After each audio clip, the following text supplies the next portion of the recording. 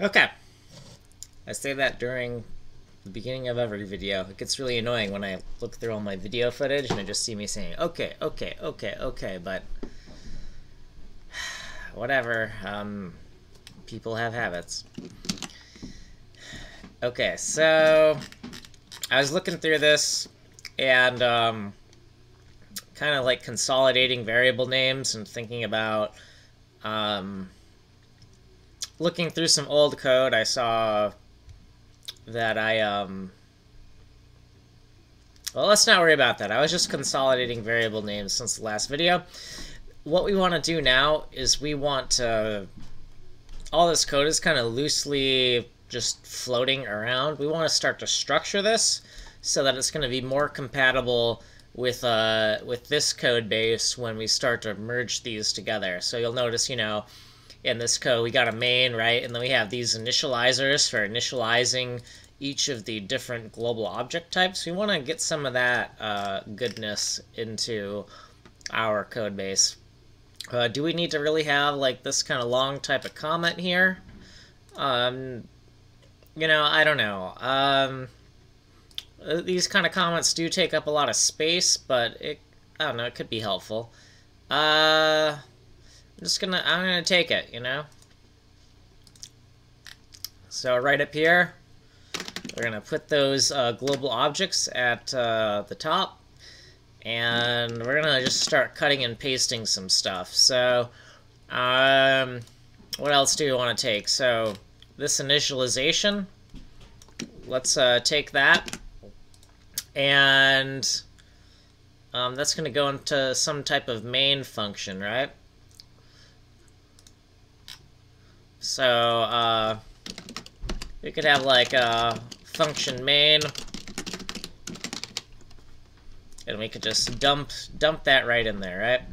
I guess technically we had some slight different indentation the last time we did this. You know, I'm not gonna... I don't know.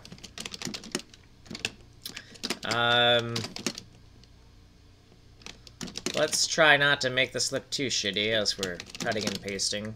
And, so I just cut and paste this in here. Okay. Now, all of this OpenGL code, what does this actually represent, all of this logic we're doing? And it kind of represents a default implementation of OpenGL that's good for my purposes of just getting like a canvas that we can use to set pixels, right? Like I'm using OpenGL to set pixels. So all of this code should be into some type of like OpenGL context wrapper, and let's see if if that's actually recognized by my shortcut script right now. So OpenGL context wrapper, and it probably isn't. Oh damn. Oh, almost. So OpenGL context wrapper, and then GL context wrapper. And a context wrapper, what I mean by that is I mean like an OpenGL context adapter. It's basically just like some type of thing that's gonna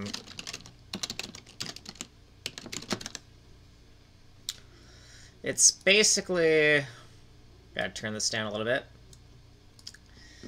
The OpenGL context adapter, it's just like a way to kind of like encapsulate,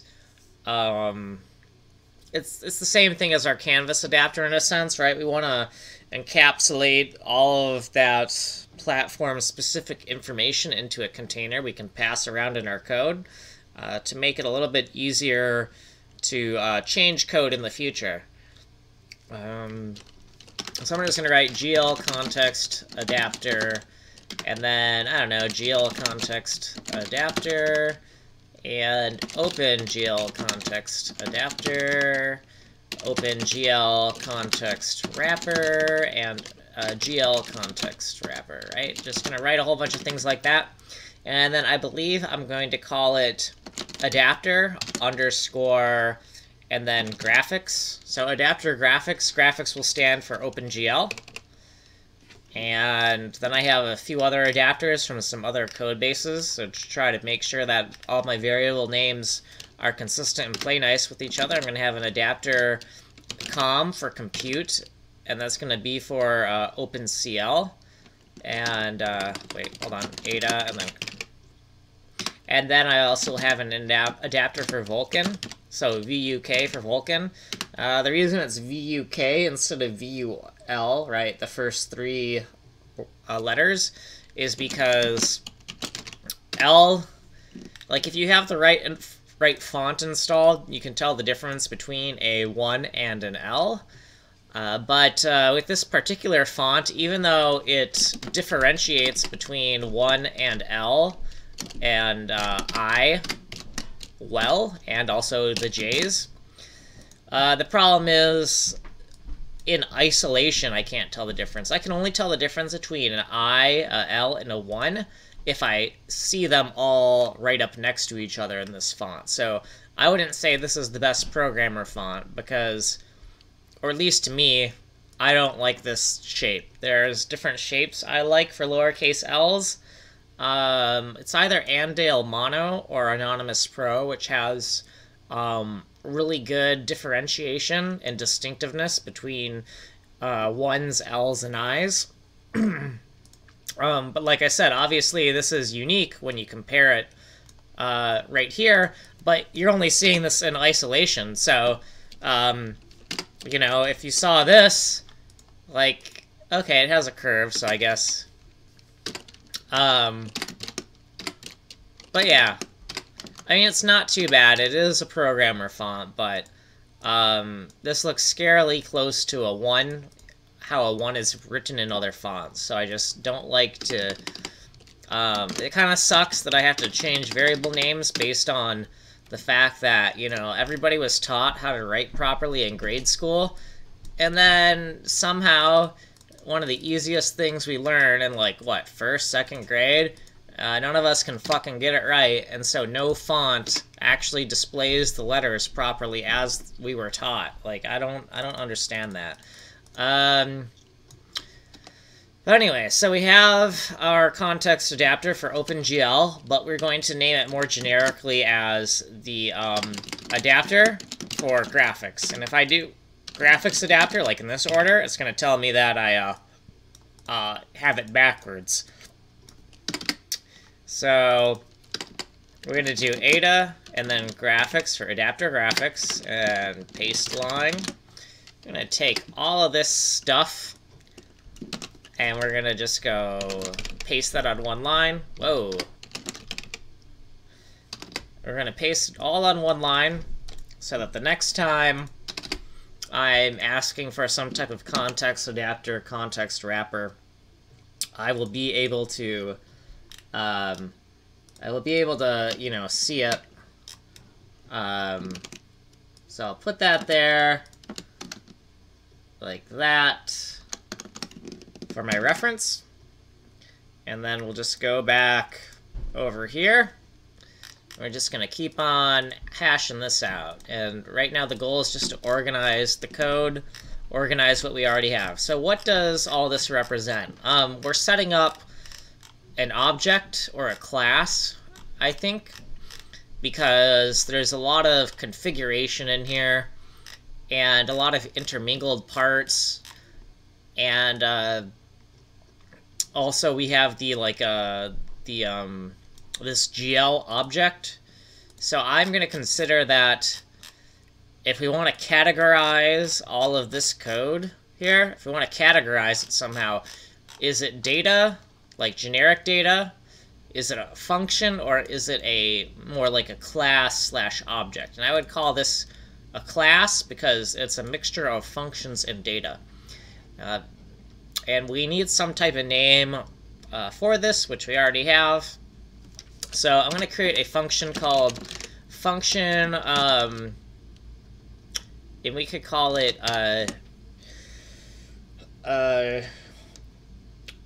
new adapter graphics, right? And then new adapter graphics.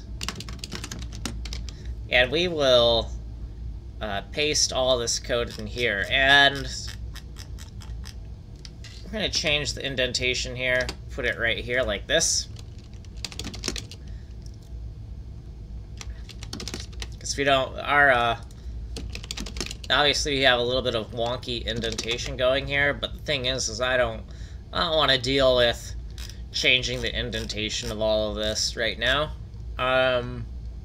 Because that's gonna be a task that I don't wanna deal with it. So we're gonna take this and do we also want to take all this as well? Isomem. Yeah, so, oh yeah, ooh boy, we want to take like all of this. All of it, take it all. And it's not going to be exactly organized how we want it, but we're just trying to get a start. Okay, so all this, we're going to take all that, throw it in there, and now because it's such a big kind of thing here, we need to say like maybe AG for adapter graphics, or graphics adapter if you want to. Graphics adapter would obviously be more English and more normal way to talk about it. But the reason why I chose adapter graphics is because I also have a context graphics, and I also have a DLL graphics as well. So I'm trying to stick with that general to specific kind of a thing.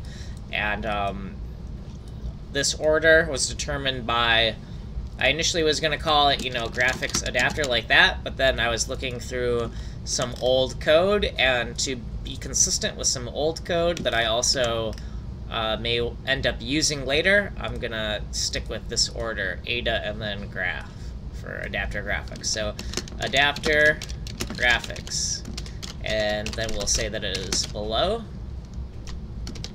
It's A's and G's. And then we can scroll all the way down here through all of this stuff. It'd be like, wow, that's a lot of stuff. Oh my god, how did that happen? How did I let it get so out of control? I thought we just wanted to draw some triangles. I thought this was OpenGL, not Vulkan. How did you do this in almost 1,000 lines of code? What the hell are you thinking? Blah, blah, blah. Okay, we'll change this below to above, just to let us know that this scope or region that we've kind of defined is above. After that, we're going to have to make sure we haven't broken anything, because we definitely have broke some stuff, right? Because this is now wrapped in a function, and that function is not getting called from anywhere.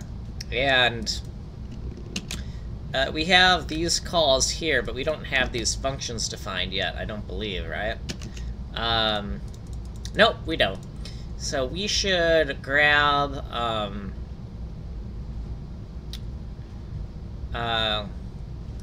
file new, init, global, whatever's, init,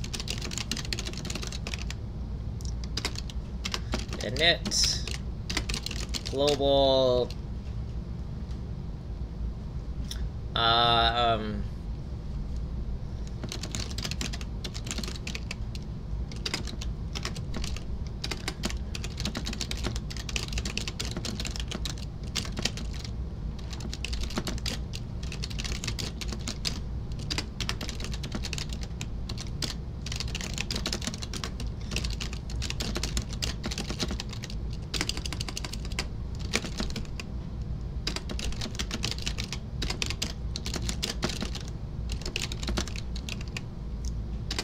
so I already know what I'm looking for.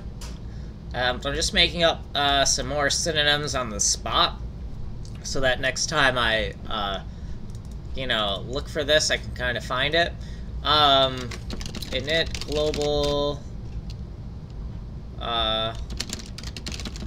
so a non-plural version of that. Okay, So I know it's because I've put it in my comments here, I kind of know what that's called because this is a shortcut for that.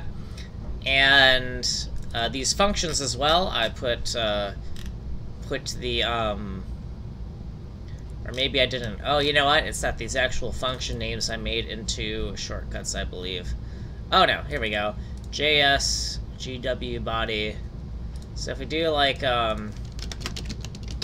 JS GW and then body, JS GW body dash edit, and I guess it has code in it. Yeah, it has code. We're gonna take this to start with, and we'll modify that. But while we're here, we're just gonna say pick JSGW vars JSGW body, and then JSGW, and then it was like, I forgot what the other one was. So if we go Control F JSGW vars, there's body, variables, and init. Those were the three main commands. So, and then we'll just, okay. And so this is basically, so all of these things I've written, all that stuff that I've written on this one line that takes up a lot of space, those are all possible function names that I could be using, and I want to whittle them all down and converge them onto the function names I've chosen for that concept, right? So I want to like reduce the search space in my code by having a method to converge all this terminology. Okay, so I just put that in my shortcut script. And let's take these. So I like the basic structure we got here. So we can take, what we can do for now is we can keep it empty, right, like this. And really, in the future, we should, our snippet really should be empty. But this, I get why I did it this way, because it helps give me a context of, you know, by having an actual implementation in the snippet, it lets me have a feel for like how it's supposed to be used. So I get why I did that. But global data, global functions, and then the global classes, right? So we'll take this now that it's all nice. And what we might want to do is, this is JSGW body. We might want to, where is that in my code? Hold on. So I'm looking at my shortcut script right now, and I just want to see where, okay, snips, JS snips global whatever. So I'm going to save this copy in, JS snips global whatever, and then I'm gonna have like a GW body dot blank, right? So it's the same thing as the previous one, but there's no implementation in there. And for now, I'm not gonna worry about being able to find this easily in my shortcuts. I'm just gonna enter it as GW body blank and GW body blank with no spaces, and maybe just body blank as well, and body blank, body underscore blank, and paste file.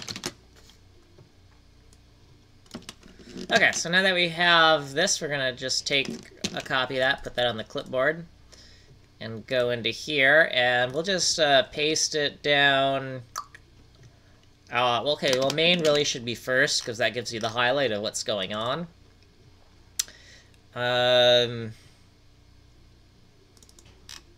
Okay, and then we have these different containers. And this new adapter graphics, we're considering that kind of like a class. So we will take it and put it in here. So we can do